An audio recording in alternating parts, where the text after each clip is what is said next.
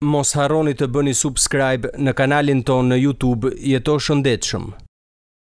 Çfarë nuk dini për gjilperen epidurale që ju lehteson nga dhimbjet gjatë lindjes? Doktorët ju kanë fshehur efektet anesore të saj. Epidurale gjatë shtatzanisë është mënyra më e zakonshme dhe efektive për të përjetuar lehtësim nga dhimbjet gjatë lindjes. Zakonisht, një anestetik lokal përdoret për këtë procedurë. Është injektuar në hapësirën epidurale për të bllokuar sinjalet e dhimbjes. Çdo individ ka aftësi të ndryshme për të trajtuar dhimbjen. Nëse ndjeni që kontraktimet tuaja po bëhen shumë të dhimbshme për të duruar, mund të zgjidhni një teknikë epidurale.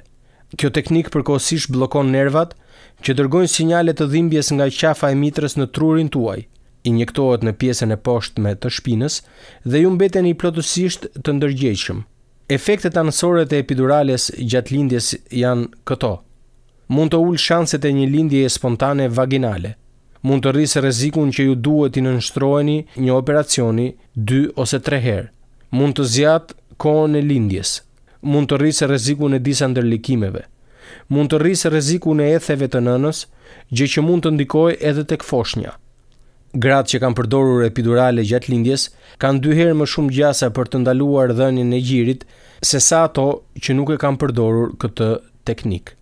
Mos harroni të bëni subscribe në kanalin tonë në YouTube Jeto Shëndetshëm.